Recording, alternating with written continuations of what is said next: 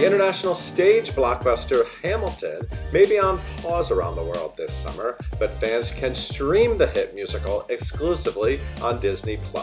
Even better, the filmed version features the original Broadway cast, led by Lin-Manuel Miranda in the title role. I recently got to chat with the stars to find out how it feels to be bringing Hamilton to a wide TV audience.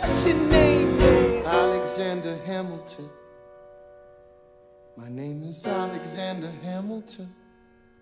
And there's a million things I haven't done. But just you wait, just you wait.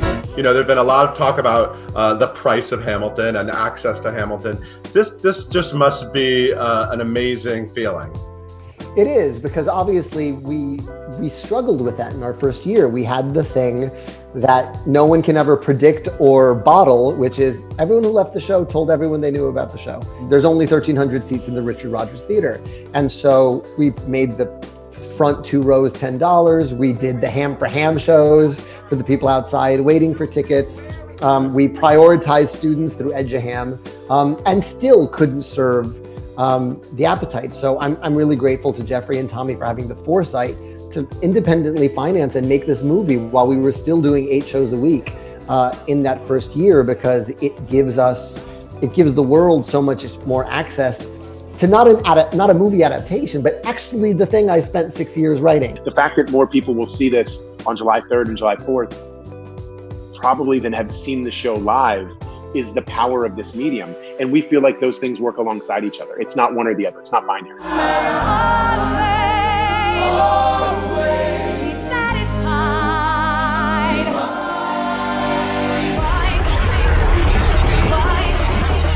How does it feel to know that, you know, someone with a credit card and $6.99 a month can watch you guys do Hamilton? That exclusive ticket that, you know, we were so famous for being was actually not something that we were proud of.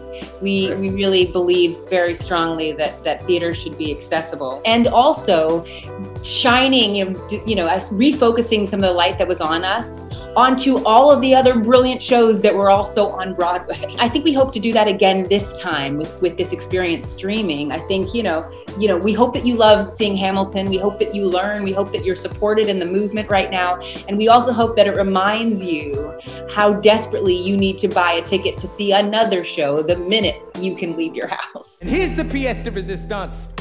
No one else was in the room where it happened, the room where it happened, the room where it happened. Leslie, what does it mean for you, especially in this moment that the whole world is going through with protests, statues toppling? I think people really need to see this story told this way. I'm not naive enough to think that the opinions about the show are going to be exactly the same as they were 4 years ago. I will speak for myself. I look at it and I still believe in it as much. I'll tell you why. There's a song early in the show. The song is called The Story of Tonight. 4 men of color singing about friendship and brotherhood. Singing about friendship and brotherhood. And I'd never seen anything like it in my life. The image changed my life. That has value still in 2020. So what did I miss? What did I miss? Virginia, my home sweet home, I want to give you a kiss.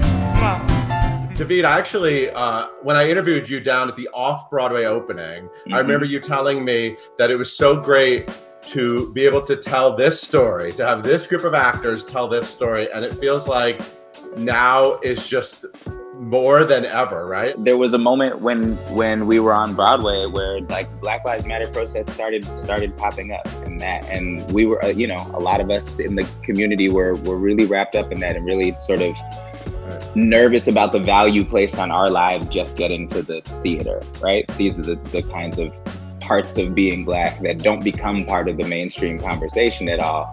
Your implicit care about us actually showing up there should require you to then take care of us while we are on our way there, right?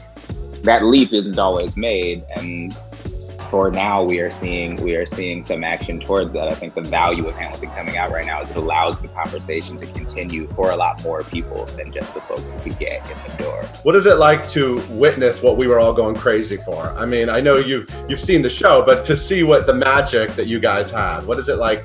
What's it like for you, Chris? It's spectacular. Like, everybody in this company is so special and so specific. And it's just like, that's the part that I marvel at. And I can't, like, I go to sleep thinking about it and I wake up thinking about it. It's like, how in the world did we collect this group of people in this moment to do this thing for relatively a long period of time? And here you are seeing it at the very end of it. And it's the sharpest thing I've ever seen laid my eyes on. I'm past patiently waiting, I'm passionately smashing every expectation, every action's an act of creation. I'm laughing in the face of casualties of sorrow. For the first time I'm thinking past tomorrow. Was there ever a moment where you doubted this project, or was it kind of blessed from the beginning? I think we always believed in the material, and we always knew that what Lin was presenting us was so strong and so singular. But I will be honest, I was not sure that the show was going to be received in the way it was, because I wasn't sure that people were going to be interested in American history told through hip hop. You know, it goes to show that you can't worry about that kind of stuff. All you can really do is try to make the best work of art possible and try to have fun with your friends along the way. It must be exciting to have the show reach such a mass of people who maybe couldn't afford to see it or couldn't get tickets, or, I mean, is that exciting for you, Andy? To know that we can play a part in putting something in a world that would be so easy to access for these young people who have big dreams that are completely untapped, that we're going to be able to help them tap things in a way that they wouldn't have. That's a really big gift and a really big privilege. That's right.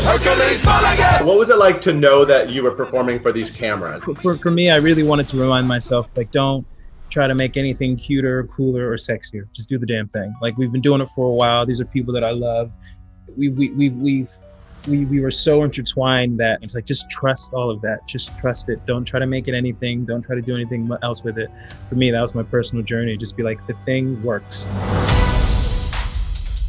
What is it like for you to watch it? I was just so proud and happy for everyone, because those performances that I got to witness from, you know, up and like behind on stage and like see the backs of people's heads and like kind of get a sense of like what was going on there. Like, I could feel that energetically, but to be able to get the best seat in the house at every single angle, at every single moment is such a gift, because the work that is being done is so good on everybody's part.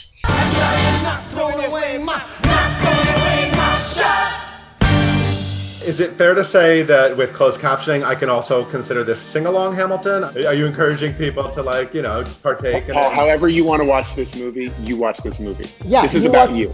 This is about you, and it is about the show coming to meet us where we are in a time when we can't yet gather. And now we have this moment, and I'm thrilled we are able to provide it.